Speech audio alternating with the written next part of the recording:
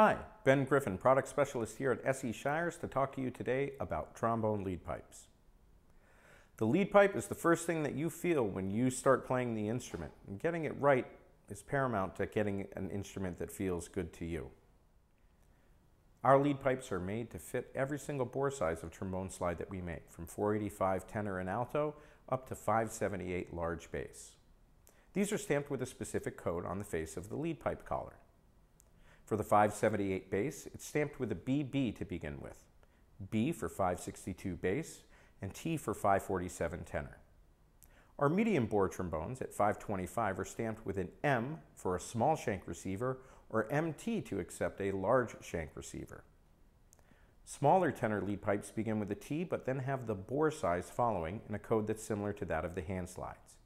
8.5 for 485, 9.5 for 495, 00 for 500 bore, and 08 for 508 bore. After the lead pipe bore size code is the Venturi, 1, 1.5, 2, 2.5, or 3. This is followed by the lead pipe material. There is no marking for yellow brass, G for gold brass, N for nickel silver, and SS for sterling silver. We offer our lead pipes in 3 different lengths. Our standard length is 8 3/4 inch, long at 9 3/4 inch, and short at 8.5.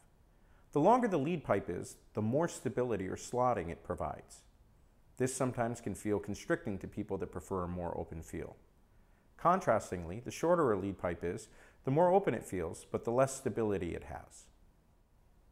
People generally have a preference of long or short or standard length lead pipes. Our standard length are the most popular, followed by long, and short lead pipes trail far behind. All of our sterling silver pipes are long unless otherwise marked. Yellow brass is the most popular, with a fine combination between articulation and sound. Gold brass, as we found on all of our other components, has a slightly warmer quality but rounder articulations. This close to the mouthpiece, this is often too covered for most customers, so we recommend that you only select this if you know that you like gold brass. Nickel silver has a crisp, clean quality that favors towards brilliance. The feel of the nickel silver pipes is a little bit more tight or constricting than our other lead pipes. We recommend that you try that as well before you buy it. Sterling silver pairs crisp articulations with a more complex color, especially towards the middle and upper overtones. Our sterling silver pipes are only available with bass trombone and large tenor trombone and pair particularly well with gold brass tuning slides.